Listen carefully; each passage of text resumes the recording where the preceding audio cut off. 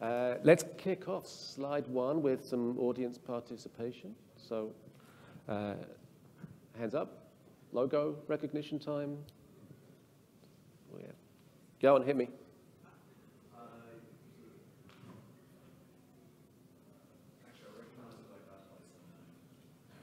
The youngster at the back? It's Mosaic. Yeah, so let me take you back to the very early days of the graphical web. Here we have, yes, the Mosaic browser running probably on Windows 3.1, I'd guess, 94, not my screenshot. And the nice thing about this is that you can still get to this page if you use the web archive and pull it up on Chrome, and it's still, the beauty of the web, right, everything still works, more or less. So yeah, this is a pull of the Mosaic browser homepage, early graphical browser, probably it was certainly the leading browser on Windows at the time, and X Windows, although it was, as I remember, big and bloaty on X Windows, and there were other browsers too. But the thing I really like about this is circa 93, 4. The beginning of the graphical web, and kind of, I bring it up because I feel like with WebAssembly we're kind of in a similar, maybe not quite so significant, but probably the most significant event since in terms of technology that's going to sort of empower the next wave of web applications. One thing I want to remind us about is that we don't use the word cyberspace often enough anymore, so I really kind of miss that. That was such a big thing. I think we should maybe use the WebAssembly community to bring a resurgence of cyberspace. The extra cute thing on here is that back in 93, 94, the Mosaic team, humans, kept track of everything that was new on the internet. And every new website that popped up, they noted it, and they created a page, and they updated this page with what's new on the internet, which was pretty incredible because, of course, the internet at that time maybe didn't even change day to day. It might be a few days, and nothing would change. Of course, not much like that now. Every minute, we've got just an insane amount of content creation and content consumption. But back, let me take you back to the 1st of May, 1994. And one of my favorites here is that the American Psychological Society has joined both the internet and the web.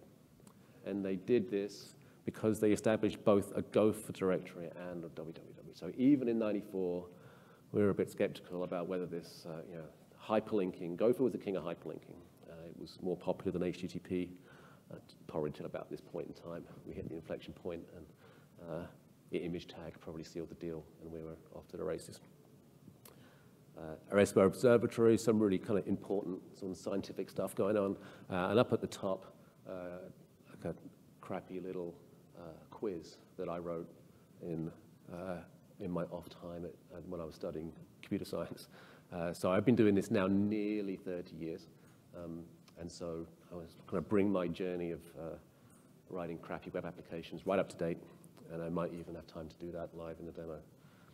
So, yeah, my name is Liam Crilly. I work at NGINX, and this talk is about server-side WebAssembly and mostly about web applications, frankly. So let's get into that. Jumping back to 94 again, this is my screenshot. I'm so glad I took it, and I still have a tarball with a date stamp, so I know exactly when I took it. I had my first web app. Like everyone else, it was like, come sign my guest book. And later on, I added a counter, and we knew how many people had visited, 3 or 4 or 5. But this is HTTP 0.9, straight out of CERN, HTML1, straight out of Tim Berners-Lee, and bet you could build web applications. But if you know your early HTTP standards, we just have a GET. There is no post, there is no file upload. We just got images. We just got fill-out forms. But all of these things were ad hoc extensions on these very, very nascent standards, and everyone kind of played catch-up. So Netscape did a thing, Mosaic did a thing. We like that, we don't like that, blink tags, etc. And the browser wars happened, and like innovation ran forwards and standards caught up. So how do we build web applications back in the day? when we had no post method and we had no bodies. Well, you could do things like this. This is version 2, by the way, of the quiz. And you could have fill out forms and radio buttons and do questionnaires. You could put search indexes on file systems and look for stuff. You could do interesting, useful things. I could write some software and have my mind blown that that software could run on someone else's computer and they didn't have to install any software. Right? Amazing. And we did it, we hacked the hell out of the query string. So we had query parameters and we just ran them all the way until probably the 1K limit. And you could build a surprising amount of stuff this way and stuff got built. But all this stuff just pushed forwards without standardization, and there are a lot of mistakes along the way. So things evolved from here, and as much as I'm interested in front-end development and progression of web apps, I'm going to focus on the back-end side here. If anyone wants to reminisce about Flash, we can do that after the talk.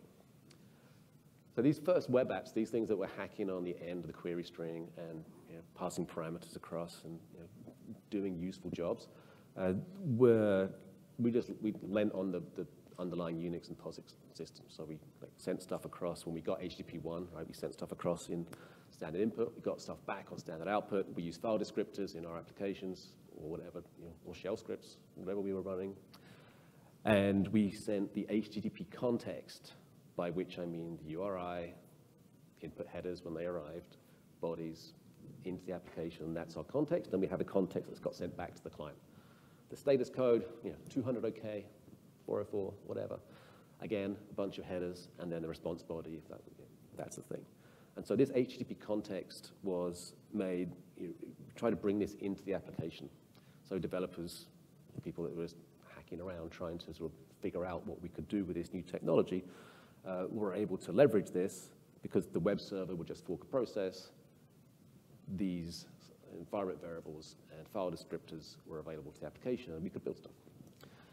And that took us a certain way, but it didn't scale, and we had things like WASI CGI come along, and we were able to manage processes a bit more smartly. And then 96, 97, we got all the components of the LAMP stack came around. So PHP, MySQL, I think came around that time.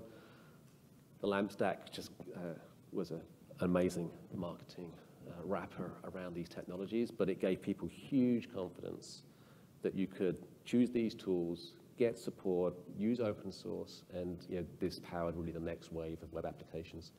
It powered the first generation of Facebook. So LAMP stack took us way forwards, and because PHP had this HTTP context available to the developer as a principal object, like a primitive inside the language. These were types and data structures that you could, I want to get a header, easy. So that was tremendous, and it had its own challenges. And then the next kind of wave comes around when web native languages come along. So things like Python, Ruby, or Ruby on Rails in particular, made the next kind of leap forward. And every time we do this, we give developers more choice, and we provide this HTTP context in a more and more native and natural way to developers. Backend frameworks like, yes, I mentioned Ruby on Rails, one of my personal favorites, Flask for Python, and then the coexistence of the backend framework and the front-end framework to provide a really rich front-end user experience that wasn't completely re-implementing what's happening in the backend.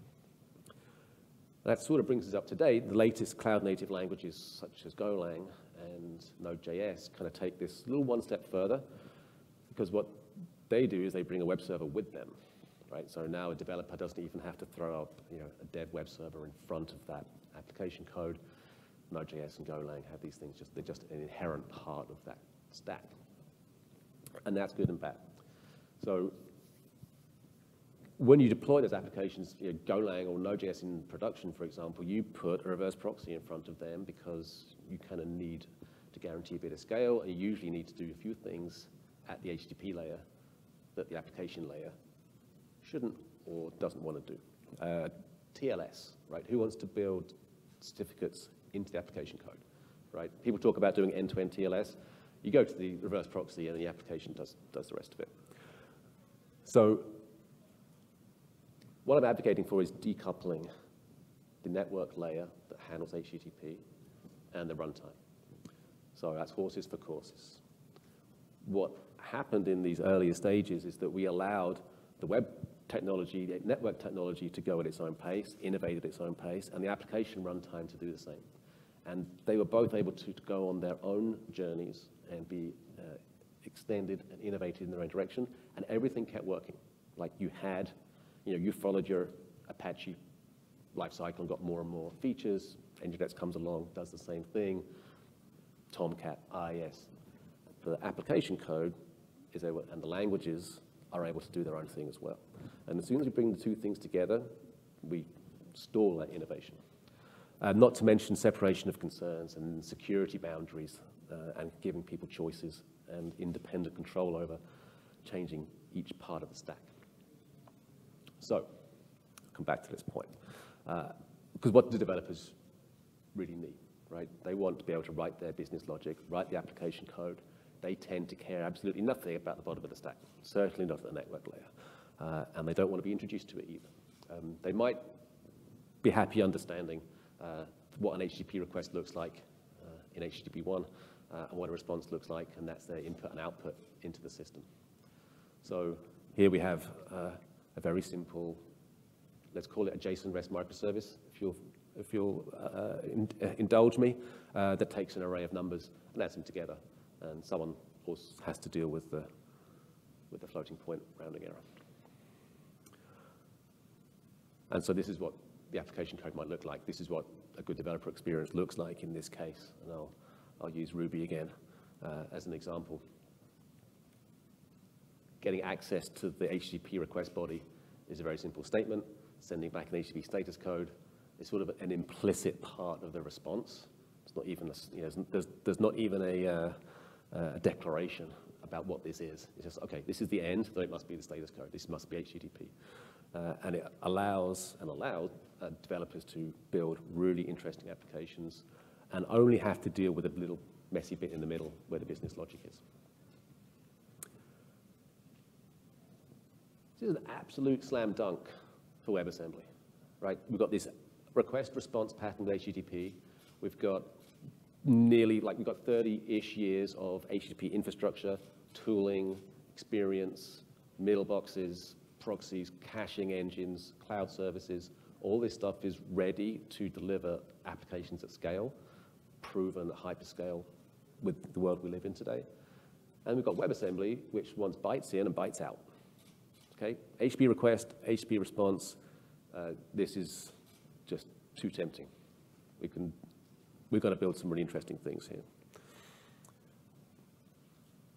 And so the group that I work in at NGINX saw this and thought, well, you just have to do this.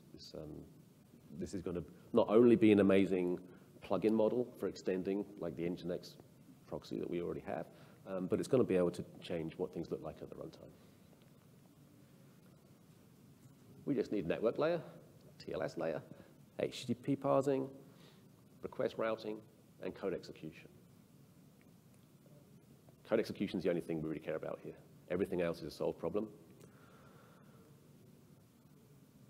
So let's separate the concerns. Let's minimize the application code to the sandbox, the WebAssembly runtime, because we've got pretty good solutions for handling lower down the stack, and we know that developers don't care that lower down the stack. So this kind of became a plan.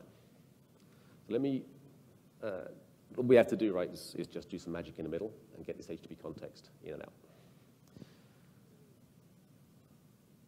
So, as I mentioned, right, I worked at NGINX for a number of years. I take it there's some people who know NGINX in the room. Anyone using NGINX today in their more or less daily lives? Or have used it in the past? Yeah, awesome. Anyone used NGINX Unit or heard of it before? Like, we do a great job of keeping this a secret. This is a 6-year-old project that was created by the original creator of NGINX.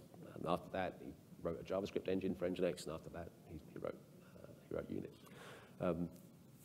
And because it's from the original creator of NGINX, like it's all the things that he wished he'd done differently in the first version, had been sitting on the shelf as prototype code, and a few things came together for the birth of this project. So yeah, it's an HTTP engine, it's a web server, it can serve static files, but the main difference between the NGINX project, most people already know, is that it is really supposed to be an application runtime. It's for running application code. And so we've gone through this period from the LAMP stack onwards where we tend to have a web server, reverse proxy, something that serves the static files, something that does the dynamic content. And Node.js is a great example. The reason you put a reverse proxy in front of Node.js, not because Node.js is bad or it's slow, it's really great, but you probably want to serve your static files in a simpler way. And so a reverse proxy sits there, routes to Node.js, serves static files. The sort of mission of Unit was to simplify that stack. So we want to be able to basically more tightly configure the web server to know about the application code rather than hand it off separately. But we didn't want to tightly couple it, so it's a multi-process system. So there's a configuration control plane not shown here, but most of this work is taken care of by the Unit daemon router. So it's got network layer, it's got a TLS layer, it's got HTTP parsing. It's actually a little bit faster than NGINX HTTP parsing, and it's got a really nice request routing layer. And then it's got a shared memory model where it manages the processes of the application code, in this case, Python. So we talk in the language of the HTTP context for the programming language. So in Python's case, we have WSGI, we have ASGI for the async model, depending on what you're building. PHP has SAPI, there's a number of different languages, each with their own interface description for how the URI and the headers get across and how they get back again. And so it's felt like this is going to be easy. This is not our first rodeo. We've done this at PHP, Python, Ruby, Perl, Go, Node, Java. We've got all these back-end web frameworks that we know work really well. And all we're going to do is going to drop, we're going to basically do some copy-paste code, and we're going to drop WebAssembly in, and it's going to be great. So this is the design. We've already got this system. It's got HTTP context. We've got this nice, fast shared memory system, which passes across to the application runtime. All we need to do from that HTTP context, which is now in another process, is initialize Wasm runtime. So let's use Wasmtime. Let's have it load the module, and we'll have our app process basically tell Wasmtime what to do, initialize the memory, and we'll just copy the context in. Business logic can run, and we'll send it all back again. Now, we chose Wasmtime, A, because it's really nice and mature, B, because it was written in Rust, and we didn't have a Rust experience for Unit. So we always like to add more languages, and the more we can cover, the easier it is for people to have a good experience across multiple languages. And by the way, you can run these multiple languages on the same host or in the same container because it's one process managed at the top and it manages everything else underneath. And because it has nice C bindings. So Unit is written in C, the main NGINX project is written in C. We've got lots of really good C developers, and that was the go-to choice. So we set off about 3 or 4 months ago to execute on this plan. And no one else really knew anything about WebAssembly, and we kind of scraped our way through and found out where things are happening and how to make it all work. And it was tough. And so I'm speaking for the team. I'm not a C developer. I'm on the I've seen a lot, right? But I'm on the product management side of the house, and I just sort of watched the team through this process. So we started where you would start, in the simplest possible way. We built a kind of CGI. So this is the initial sort of forking model using POSIX standard to sort of Wasmtime has lots of WASI stuff built in, so we could do the standard in, standard out trick. And we knew it was going to be throwaway because we know it doesn't scale. So our application process launched Wasmtime. We call Wasmtime memory grow and allocate some space for the HTTP context to come in. And that seemed to work, more or less. And then we started writing our first Wasm modules to test in this environment. And because we've got C developers, they wanted to write it in C and then compile the C to Wasm. So, okay, it's not where I'd start, but go with your tool chain of choice. And that also kind of worked until anything beyond the most simple, small request would just segfault. So things fell over. We had memory allocation happening in our app process calling Wasmtime through the Wasmtime memory grow. And then we had the Wasm module allocating memory inside its own linear memory space, and that they would just bang into each other and collide, and we had lots of problems. So turns out all of this was mostly avoidable because not many people are going to be writing Wasm modules in C.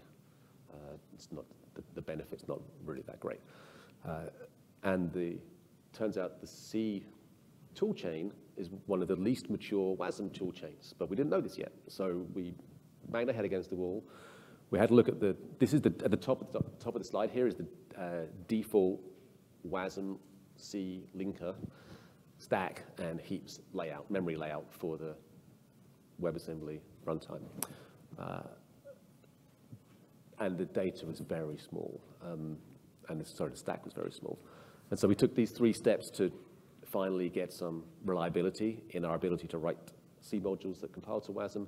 So we adjusted memory layout to the bottom set, so we separated the stack and the heap, and we made the stack size a lot larger. And then we stopped trying to allocate memory from afar. So we just let Wasmtime initialize, and then within the Wasm module itself, it asks the memory that it needs. And what we're doing today is that we're basically allocating 32 megabytes, and all of the HTTP context in and out goes across this 32 meg, unless you need more. And we do this in a streaming fashion, so you can have like multi-gigabyte file uploads to a Wasm module, and we can do it all through this 32 megabyte interface. Unless you want, you can write that out to disk, for example, without needing any more memory. And so we know this is a model we use elsewhere, sort of buffering trick in NGINX to avoid large memory growth, and this seems to be a model we can also apply. But to get this working reliably, this turns out to be the set of linker flags that we need to compile C code to a Wasm module for our runtime interface. And so as you can imagine, this isn't the first iteration of that flag. We now have a library that hides all this for you. So like everybody else, we've had to write an SDK to make the developer experience close to approachable.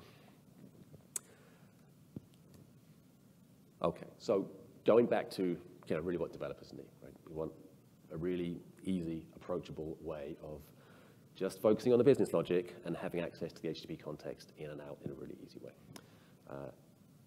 And this is our, nearly fits on a slide, right? This is our best effort today. So we have a Rust SDK as well. And I know that everyone that's tried to do server-side WebAssembly has had to build an SDK because the standards aren't there yet. But unlike 94, 95, 96, like the whole community is working together to get that stuff right. And we're not going to have this sort of bifurcated sort of Wild West standards wars. So it's not super pretty, but we don't have any unsafe blocks in our Rust code. We can now write Rust, and this is, of course, the simplest sort of hello world. We have access to bodies not shown here. So I'll sort of ask you to squint at this and imagine it's an AI inference model, right? This works.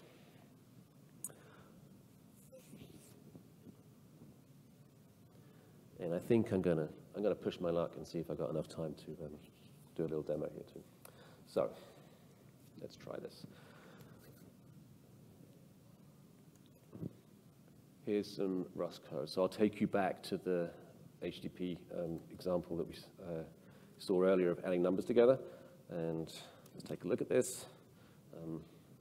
This is quite old code, so I do still have some unsafe. So let me get through the initialization phase and scroll down here, right? So we allocate 4K for all the headers, which is usually 4K is usually the limit web servers anyway. We've got a dependency on this JSON provider. Here we get the context of the request body. And then we do some actual Rust and iterate over this array and add the numbers together. So again, imagine this is an AI model instead. And we just hack some raw JSON back and send content type header. So there's a complete web app, 60-odd lines of Rust, and let's run it. So I've got Unit installed, and as you can see, I got this from Homebrew. So yeah, I did, yeah. So brew install Unit Wasm gets you everything you need here. So every runtime is a plugin module, so it's not one big bloaty runtime.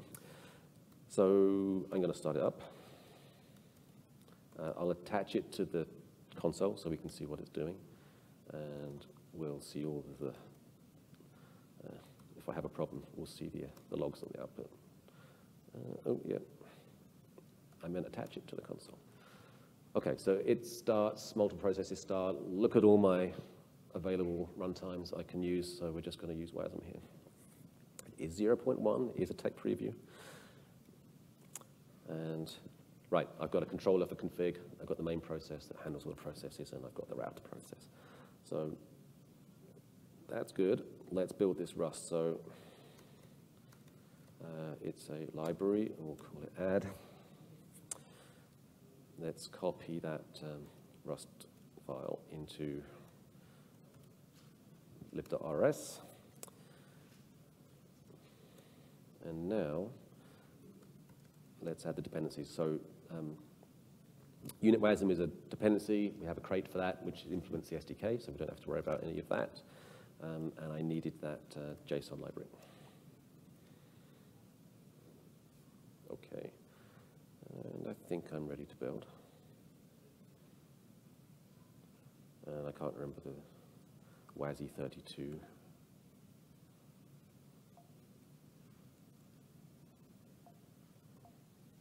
Maybe build will help me. Yes. Okay. So half of these are just to get JSON.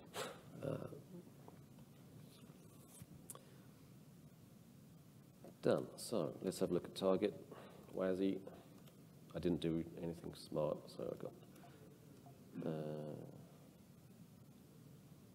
I forgot a thing. So this is a library, not a console application. So we need to say that we need a dynamic library because it's going to be loaded by Wasmtime. And so that is a. Right, I was going to cheat and add this to cargo.toml.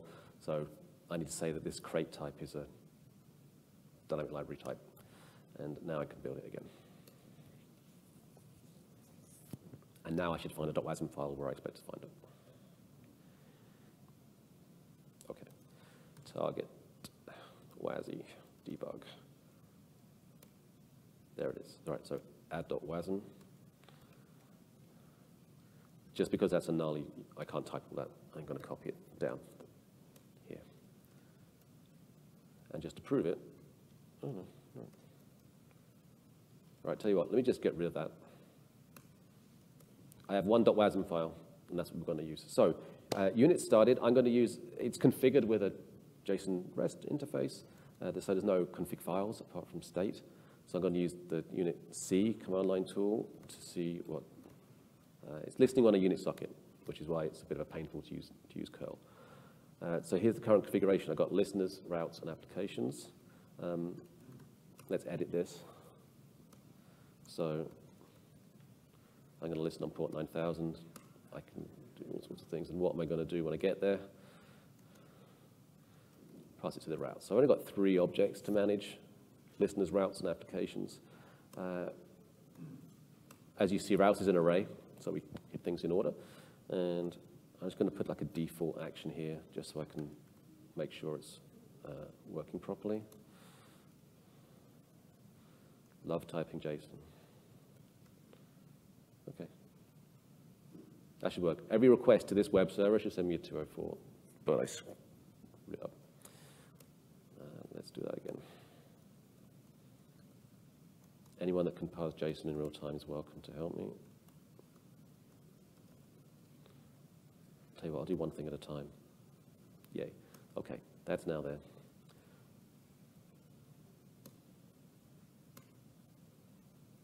action, return. I like that. Okay. Let's check it.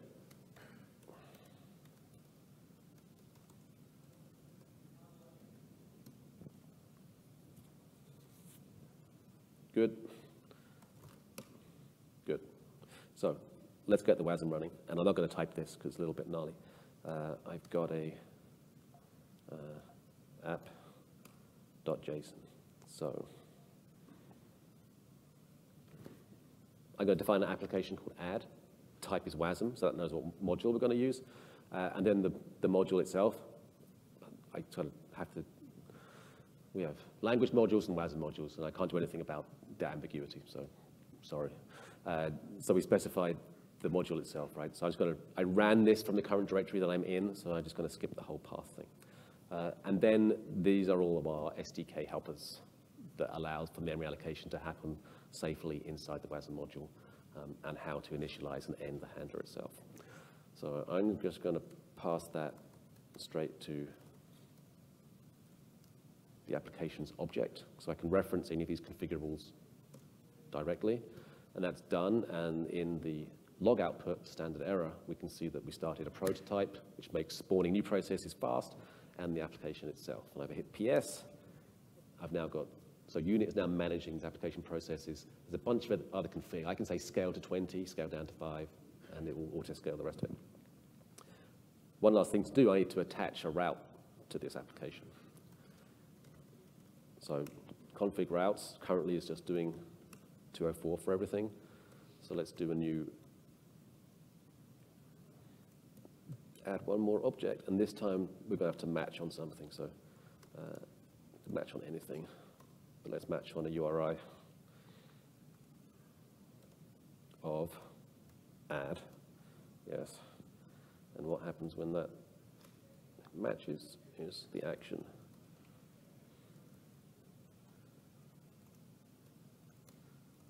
Pass this request to the application's object /add. We just created it. So that should stitch that together.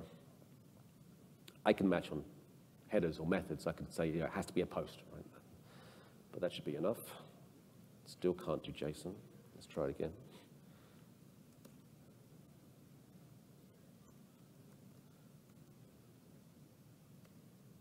Match on URI of add and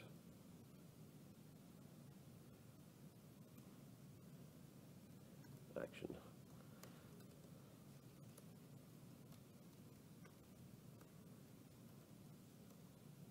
Maybe that was it. Add, close, comma. Okay, let's see the whole config. Right, listening on 9,000, all requests go to routes. Routes will match on /add or fall through to the default. So I can still, let's get my, if I still send some garbage URI, I'll still get 204. But let's now construct something a bit more useful. So I'll call /add. And the nice thing about this HTTP tool is that I can construct JSON without typing it. As we know, that's challenging. So let's add some numbers together. So we sent this object and some Wasm ran and gave us an answer. And there's no other magic here. There's nothing else happening. There's only the add to Wasm file, and there's only the processes that NGINX managed. So the developer experience for this allows for Rust developers fairly easy access to an environment that they know well, a tool chain they know well, and we literally just need to drop the one file in. And this really is why we're excited about Wasm in general and server-side Wasm, is that I've now got that Wasm file, and I want to be able to push that anywhere. I want to run that in your cloud, my cloud, someone else's server. I'm able to take that and self-host, run it through a test framework, and I've got one build pipeline. And that's, you know, as well as all the other amazing advantages of WebAssembly around performance and security, this like build once, run anywhere promise is like That's the real deal. So as I mentioned, like developer experience is king, and this only works if the developer experience is great. This only works if we have universal portability across all of the server-side runtimes. So we can't wait to throw away that SDK we just spent months building, because WASI HTTP and the WASI cloud world are the things that we really need for this stuff to take off. So yeah, this is the beginning of our journey. We're really excited to see what's already planned for WASI HTTP and WASI Preview 2, and we start work on that next week. And if that's true, we're in a position to have the same sort of burst of innovation and separation of concerns that allows these Wasm files to go anywhere for the utility of Wasm and the future of server-side web applications to take to the next, web apps to the next level. So that's it. I hope that's interesting. I'll leave you some notes about the NGINX Unit project. If you're wondering, well, what about NGINX proper? That's why I came. This is the learning we'll be taking into that project to allow for extending NGINX with Wasm as a plugin model. Feel free to,